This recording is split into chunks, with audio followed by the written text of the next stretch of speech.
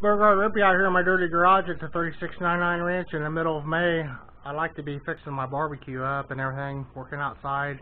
Caught up on the mowing, but my automobile had a power steering leak, and I replaced the O-rings on the pump.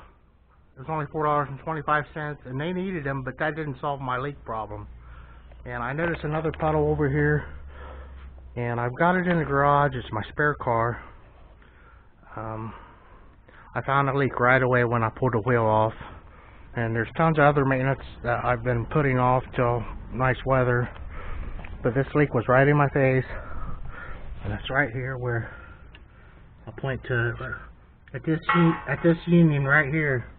It's a low pressure return line, and this line here is crispy. It shouldn't move like that. It should be solid, but it's all crispy. You can see it's flaking off. The clamps need replaced. This steel pipe's 17 inches return line. This is some fuel line that I just found a stick of that laying around. It'll be a while before I get it back together, but here's your oil filter, and this is the other end of the line right there. Your oil filter, and then this line, your CV boot. There. CV boot to the right, rack and pinion steering to the left boot. So the rack's not leaking, the return line is. This line's shot.